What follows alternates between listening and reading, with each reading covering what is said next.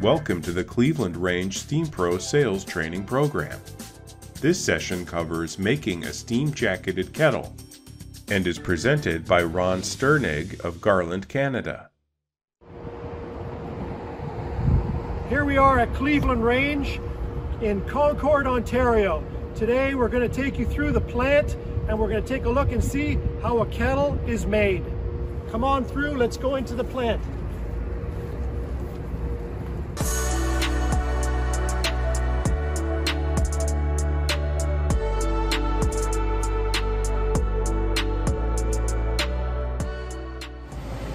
Hey there, this is Jeff Scott, corporate chef for Well-Built here in Canada.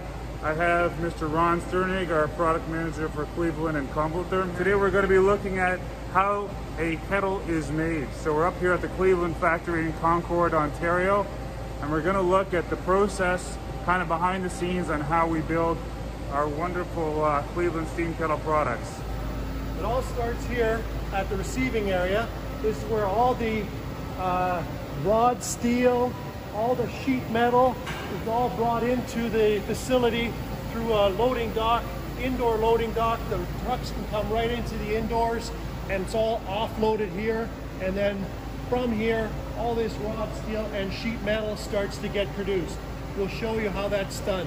All right, Ron, where are we going next? Next, we're going to a turret lathe. Right now, we're standing in front of the turret lathe.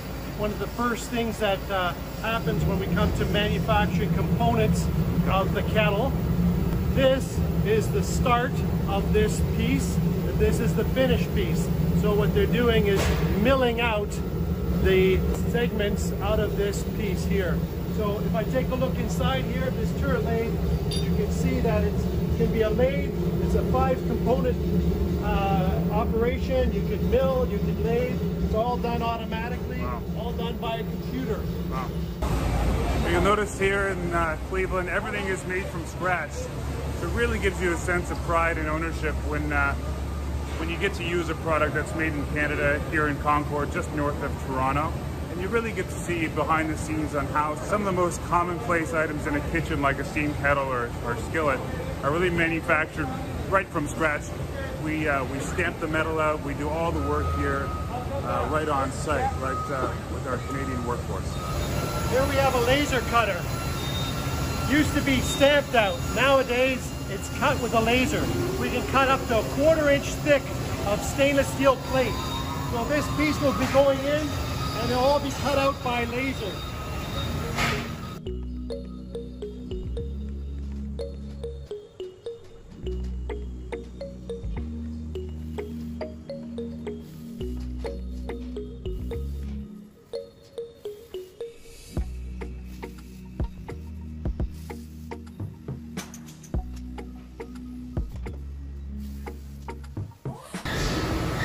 Okay, this is the beginning of a kettle. This is how the bowl gets spun. Our spinner is going to put the flat sheet of metal onto the chuck, and then from there, he's going to spin that into a bowl.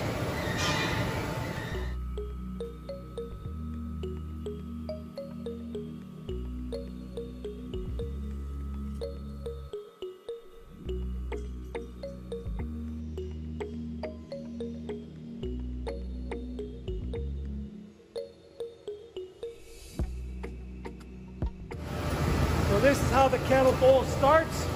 This is how the kettle bowl is finished. Didn't take long to turn that into a beginning of a steam jacketed kettle.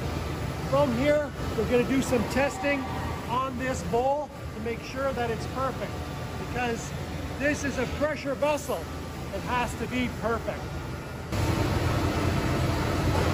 What the gentleman is doing now is he's going to test the thickness of the metal with ultrasound.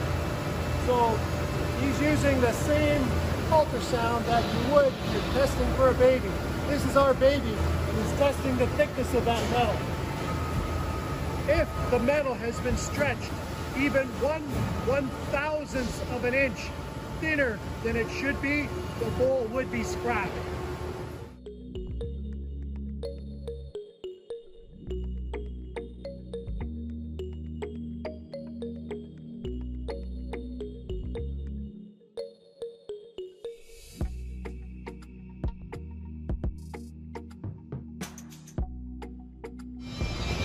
So once the kettle bowl is spun, they add onto the bowl what they call a riser. So from here, it gets welded on and extends the bowl of the kettle. This kettle happens to be a 40-gallon KDL 40T. So I know this is going to be a kettle, direct steam leg, 40 gallons tilting. This is an electric kettle. And I'd show you, there are the elements that you see on the outside of the kettle. From there, I'm going to show you the inside of the kettle. This is something you'll never see. Those are the elements that are inside the kettle. They're welded into the kettle. That's very important because welding the elements in makes sure that I'll never have a leak. Screw type elements can leak over time. From there, the way a kettle works is I will take this bowl and I will set it inside here. So now once I have the bowl inside here, I'll weld that closed. Now what we have is a gap in there. And that gap I partially fill with water. That water is heated by the elements. The elements turn that into steam. The steam surrounds the jacket of the kettle. The steam energy is consumed, and that steam turns back into water, falls back to the bottom of the bowl, gets reheated, and gets brought back into the steam into this area here. This is called a 2/3 jacketed kettle. Here you can see the bowl and the welded riser. So this is already starting to look a little bit more like a kettle. This big guy, he's an 80-gallon kettle. You can see the bowls that are around here. Every bowl is a customer's kettle. We don't build to stock, we build to order, and all the bowls that are going through here have already been sold.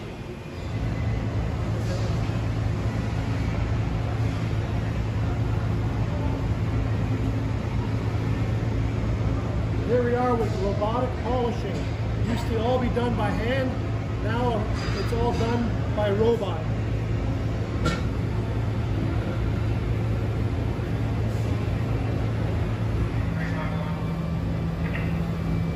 They're grinding the welds right now. After that, it'll be done, it'll be polished. So as Ron mentions, this is the robotic polishing section of Cleveland. Now this was the job that was the least favored in the plant, and you can see why. Tough, heavy, difficult work, and clearly very dirty. I had a tough time getting a nice clear angle through the windows here. But you can see the grinder grinding off some of the welds, and then it'll move to polishing. This robot is perfectly fine doing the labor. It does a perfect job, and it even polishes to a number 4 finish, smoother than our competitors. It's way more easy to clean and keep polished.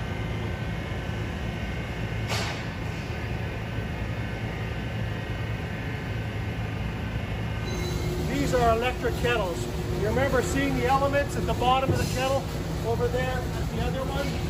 Now what they're doing is they're putting the wiring together. So they're wiring in the contactors and elements, safety thermostats, high limits, and so forth. Here we're showing you a direct steam kettle. You notice there's no elements at the bottom. It's just 2 big bowls brought together, and I will insert steam into the jacket of the kettle from an outside steam source. Again, I can tell it's tilting because it's got a tilt arm called a trunnion, and this one happens to have what we call a tangent draw-off valve. This is a 2-inch tangent draw-off valve, which is an option. Here we're going to talk about and show you our gas kettle. The way it works is I have a heat exchanger.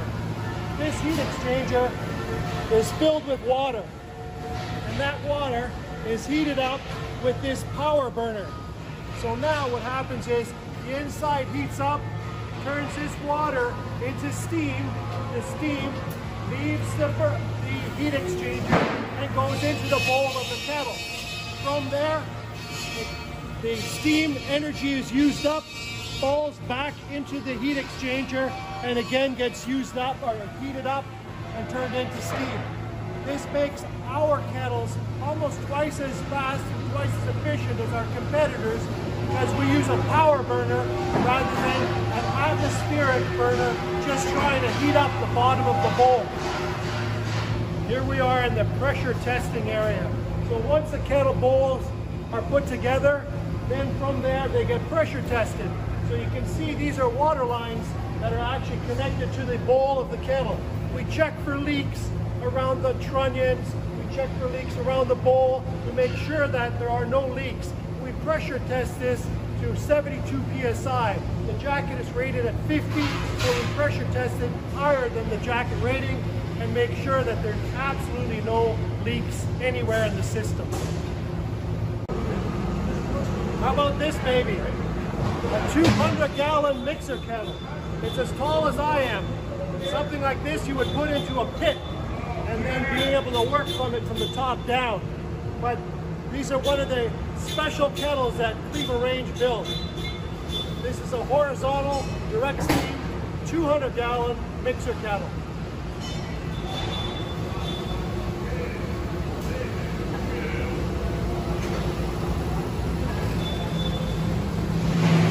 Here we have the countertop kettle line. You can see the consoles here and the kettles will be brought together.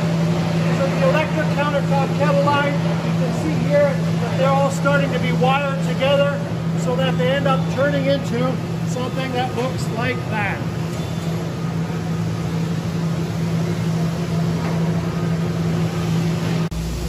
We're standing in the testing area.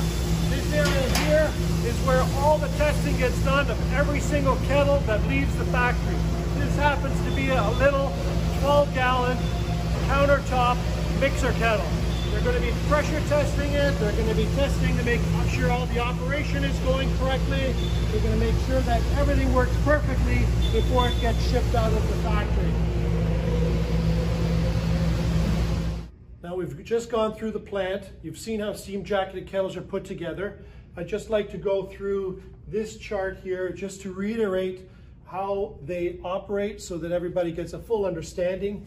You saw the electric kettles where the elements at the bottom, their elements are submerged in water. The elements heat up the water turns into steam, surrounds the jacket of the kettle.